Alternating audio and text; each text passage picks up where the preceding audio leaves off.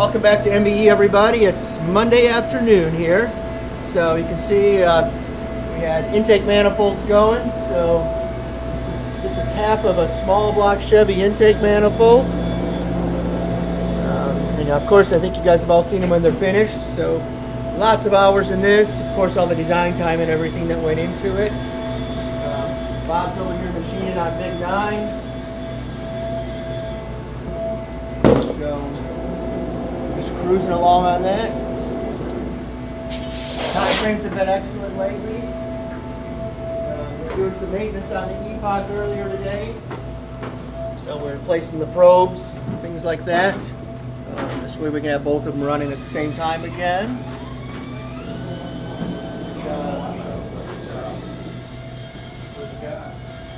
There goes the Obi-Wan Kenobi and all the gray matter of MBE right there. Or the wise ones. We like to call them the wise ones. And then come up here, we got, of course, we've been really good. We got all of these have been run since the last time we were here, and a bunch more. The ones that Bob you saw on the bench, but there's probably, I don't know, probably 10 to 15 sets that have been machined. There's some inventory down here of 13s and 10s that we're running those. So a lot of times we'll run those on the weekend, just keep things going. Actually, we're always running something on the weekend. Say that. New LS heads. Here's the manifold halves. This is op 1 of the manifold halves. Yep. So we're cruising on those. So we'll have these in inventory. So we'll, you know, enough to keep us going for a while, so we don't have to worry about turnaround time. And then all of this stuff is orders. So we have inventory of the 18-degree conventionals. We basically have inventory of every single casting we use, except 2. The one's supposed to be here in about 2.5 to 3 weeks. We ordered a pallet of those, so that'll get us through for a while. And then we have another pallet coming in of small block Chevy symmetrical heads, and we should have those in the next 3 to 4 weeks also. So, but we're ordering pallets of them, so we're not the land of broken promises, as we know cylinder head guys can be. Ian's over here working on a new model for the CID casting of an LS7.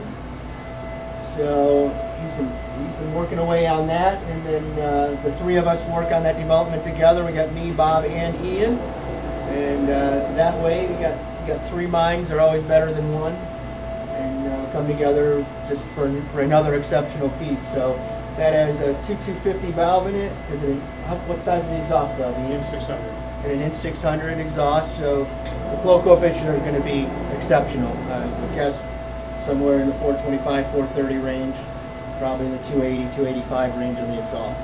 But that's pretty stout numbers for an LS7. You can see he's got other heads, just looking at shapes and everything. That's what he's doing here. And here's the pallet tray with the 10-degree and 13-degree wedge stuff that we do. So it actually looks like a race part, not like a 23-degree Chevy. And then just things being mocked up right here. Set of the 12-degree small block Fords. More valve jobs to be blended right there. So everything's always going in process, and as always, the guys do an excellent job. And then over here.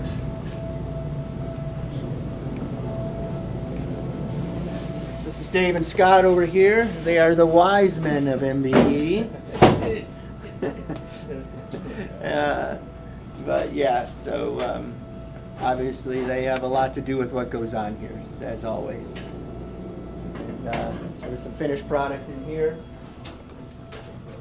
There's the Dodge model for the big block Dodge. So yes, big block Dodge guys, we do have a cylinder head for you. That's not a Hemi. And then actually we're doing a small block Hemi also, but that's later. And then we got 9s going right here. This is just service work here, and then a set of the small block Fords there. So a lot going on here as always. And thanks for joining us, and have a great night.